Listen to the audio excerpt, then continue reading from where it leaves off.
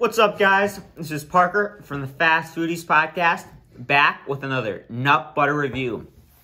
I'm reviewing nut butter from a company that I reviewed quite a few from, BNUTY. I'll make sure to leave a link to the playlist I have actually for them in the show notes below, in the description, as YouTube likes to call it. So if you want to check out other reviews I've done of BNUTY products, make sure to check it out. I really enjoyed most of their products. All their nut butters are pretty crunchy. And I find that the label on the description is pretty true to what the flavor is going to be. So I'm really excited for this one just from the look of it when I opened it up. Or actually didn't even open it. Just in the jar. It's gourmet peanut butter with fudge and white chocolate truffles. But just wait till you see the jar. It's pretty impressive. This is what the bottom of the jar looks like. Doesn't that look amazing? Like, look at all the swirl of chocolate and fudge. Hopefully, if this tastes half as good as it looks, it's going to be a good one. And especially since I love chocolate, I'm really hoping for a nice contrast between kind of the sweetness of the milk chocolate, but a little bit darker fudge that should go really well together. As always, got the trusty tasting spoon. Let's get into the taste test. So on the spoon look.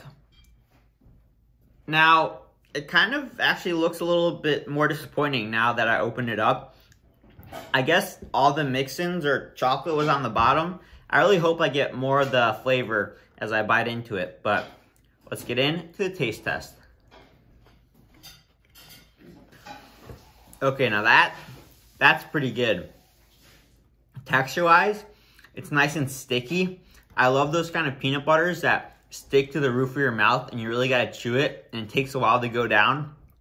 If you don't like that, then you might wanna steer away from this flavor. However, I love that. It also has a nice crunch factor to it, which you guys know I love. The peanuts are ground a little coarse and they're not too fine, which is really nice.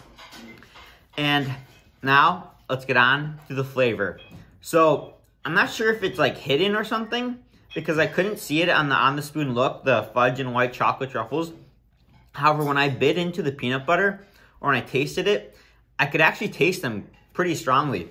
The fudge and the white chocolate played together really nicely. The white chocolate I did find actually a little bit too overpowering. I got more of the white chocolate, not as much of the fudge. I would have liked a little bit more fudge. However, overall, I really like the contrast between the two. I haven't had a peanut butter with a contrast of fudge and white chocolate before, and I find that it goes really well together.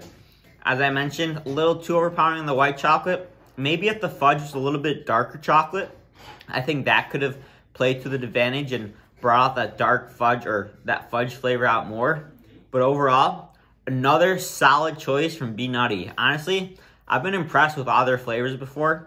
I'm going to give BNUTY's white chocolate truffle gourmet peanut butter a rating of 9. Thanks for watching. Please like, share, and subscribe.